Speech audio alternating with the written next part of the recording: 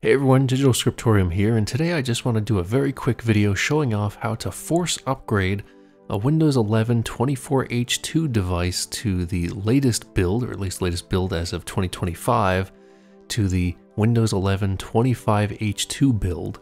Now there's not anything too extreme with this whole upgrade in regards to new features and whatnot. I'll have a link in the description below for what's new in 25H2 over 24H2, and the enablement links that I show off I will also have in the description below as well. Anyhow, before I begin, I just want to mention that if you are feeling generous, to think about donating to support my channel on either Ko-Fi or Patreon.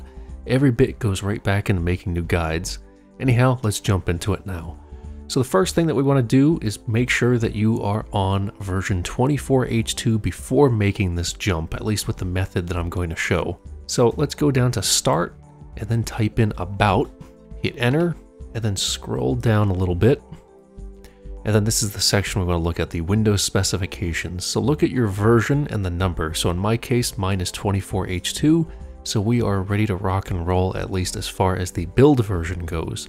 One thing also to mention is that 25H2 is out for all of the editions of Windows 11. So whether it's Windows 11 Home, Pro, Student, Enterprise, etc. So just wanted to throw that out there. So the next thing we want to do is just double check that we have the latest and greatest Windows updates. Technically speaking, as long as you have the September 2025 cumulative update, then you're good to go. So let's just check. We'll go to Windows Update on the left hand side. Let's do a check for updates just to make sure that we have everything we need. One thing to note is mine has the get the latest updates as soon as they're available turned on. You do not need this turned on. Now, one of the reasons as to why we are checking for the updates as well is to see if our machine is already enabled to actually take the 25H2 upgrade directly through Windows updates. Mine is not, however, yours may show up with something that looks like this, where it actually shows that you're up to date. However, it shows the Windows 11 version 25H2 is available. You can just click download and install, and then once it's ready, reboot your machine, and then you'll have 25H2 after that. However, for the sake of my machine, it is not enabled yet by Microsoft to actually take it. So we're going to go ahead and force the upgrade, which is utilizing a package from the Microsoft Updates catalog.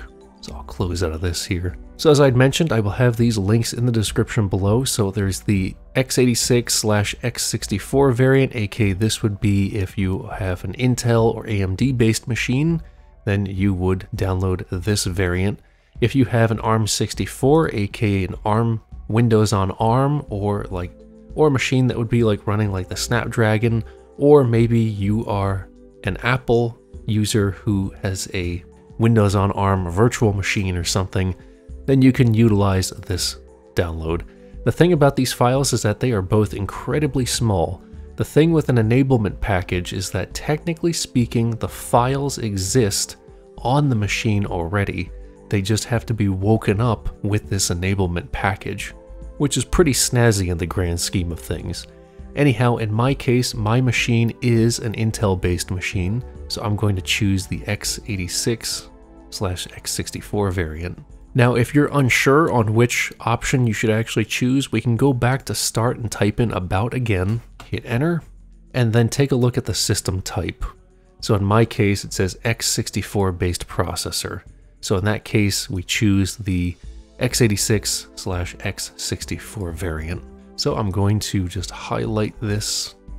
I'll copy it, open it up in the web browser if you're choosing, paste it right in, hit Enter. And then it's literally just a 171 kilobyte file. So this is incredibly tiny, and we'll just wait for it to say it is done downloading. Let me just do show in folder, and we can close out of the browser. And I do recommend you close out of everything else on the machine. Make sure nothing else is running. No tasks are running in the background, just so that this is a clean slate. The key thing just to keep in mind is that once we kick this off, it's going to prompt us to reboot the machine, in which case I do recommend you reboot right away. So let's go through that process right now. And I just went ahead and adjusted the screen just so you can easily see kind of the stuff that we're going to go through once it reboots and whatnot. Anyhow, let's double click on it. And then if all goes well, it should say, do you want to install the following Windows software update? It's going to mention the KB number, and then we can click yes for this. and then it shouldn't take very long to install because it's so tiny. And then let me just close out of the downloads folder before we hit restart now, and then let's hit restart now. So it's basically going to say updates are underway, please keep your computer on, and then it should start loading back up for us. And then once again it'll say updates are underway, and it really shouldn't take very long. And then let's go ahead and log back in. Once you're logged in, let's double check that the build version actually did change. So go down to the start menu, type in about again, hit enter, and then we will scroll down. And here we are, version 25H2, so this is good to go. One thing I would also recommend is that once you've made the jump to 25H2, do another check for Windows updates, because there are updates related specifically to this build that are just good to get out of the way. So any sort of bug fixes and security patches and whatnot to keep things nice and stable for you. So anyhow, that's all you need to do to download and install the Windows 11 25H2 update. If you found this video to be useful, please like it and subscribe to my channel.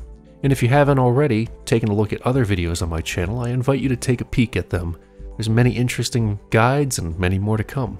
Anyhow, until next time, take it easy.